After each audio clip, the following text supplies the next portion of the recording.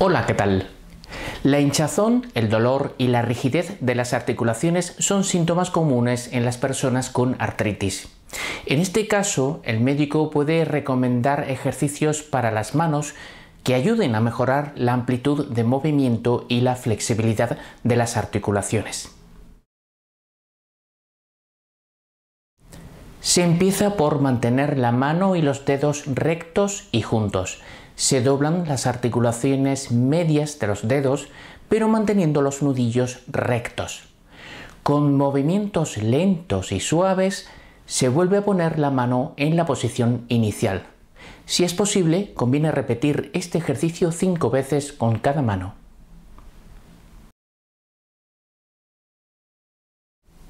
Se empieza por mantener la mano y los dedos rectos y juntos como si se fuese a dar la mano a alguien.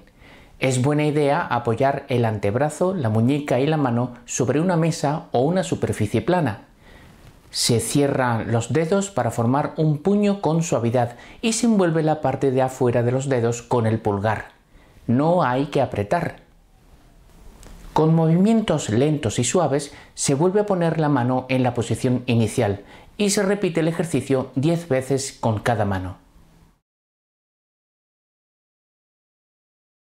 Se empieza por mantener la mano y los dedos rectos y juntos. Se doblan los dedos suavemente como si se estuviera sosteniendo una lata o una botella. Con movimientos lentos y suaves se vuelve a poner la mano en la posición inicial y se repite el ejercicio 5 veces con cada mano. Se empieza por mantener la mano y los dedos rectos y juntos. Se debe formar un círculo al tocar el pulgar con la punta de cada uno de los dedos. Lenta y suavemente se unen el dedo índice con el pulgar. Se mantiene la posición por 5 segundos y luego se retira el dedo índice. Se repite con el dedo medio, el anular y el meñique. Se debe repetir este ejercicio 5 veces con cada mano. Se apoya la mano sobre una superficie plana como una mesa con la palma hacia abajo y el pulgar separado del resto de los dedos.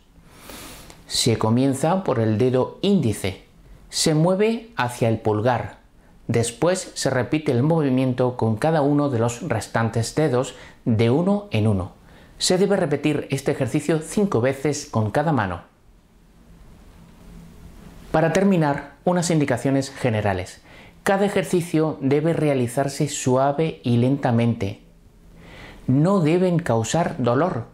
Si se siente, se deben interrumpir los ejercicios y relajarse.